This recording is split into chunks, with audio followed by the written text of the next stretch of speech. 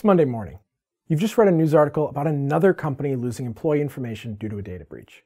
Fortunately, your organization has never had a security issue. But just because it hasn't happened doesn't mean the company is doing a good job of protecting itself.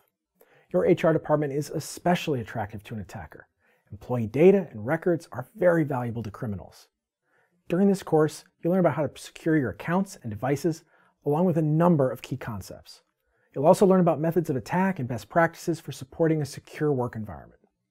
Don't let your organization make headlines for the wrong reasons. You're in a unique position. Be proactive and learn what your HR team can do to help protect it and your organization.